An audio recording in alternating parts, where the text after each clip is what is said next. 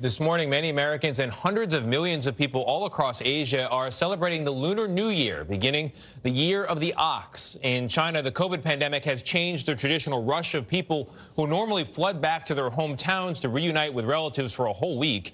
Ramy Inocencio is in Beijing for us, where many are trying to decide, do I stay or do I go? For Sun Jiayi, she went.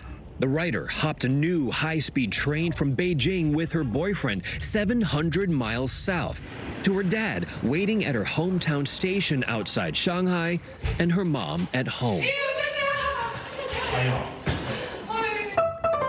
For Chan Yuanyuan, she stayed. The musician solo this Chinese New Year at her family's 4-bedroom home in Beijing, sticking to government suggestions.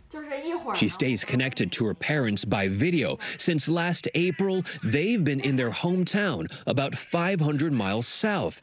Her brother is in Boston. So how do you feel? Well, I, of course, feel really lonely and kind of sad.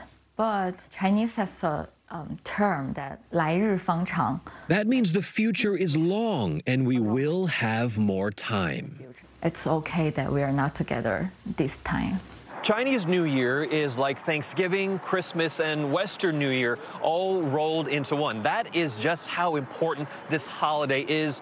Here at Beijing's Central Railway Station, this place should be teeming with thousands of people rushing to get home. This year, not so much.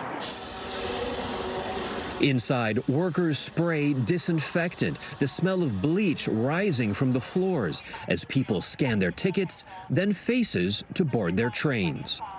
People returning to their ancestral homes in the countryside have to spend 2 weeks in quarantine and pay for their own COVID tests. People from low-risk areas, which is most of China, are urged to stay home. As incentives, Beijing has given out shopping coupons and free cell data, and many cities are giving free money in pay-to-stay programs. One Shanghai company is giving nearly $500 to employees.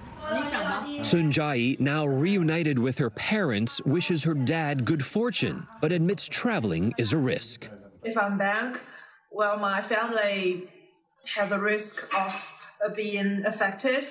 She did a rapid COVID test and got a negative result, and the pressure from family and thousands of years of tradition is hard to deny. People should try their best to come home, said her mom. Outside the Forbidden City, Yuanyuan says she feels more tourists are in Beijing than in past New Years. I asked her parents if they're sad she's not coming home. Her mom laughs and says, no, it's okay. The most important thing is to be safe. The past year of COVID has pushed some to keep tradition with family and others to break them by staying away. This is the choice in China for the New Year of the Ox. But despite all those restrictions and incentives, hundreds of millions of Chinese are still traveling across China for this Lunar New Year holiday. It's just so hard to keep family away from family. The good news is that COVID is mostly under control here, unlike in the United States. But if we see a surge in the coming few weeks, we'll know why. Anthony? Ramy Inocencio in Beijing, thank you. Looks very different than Mardi Gras, Sure does, yeah.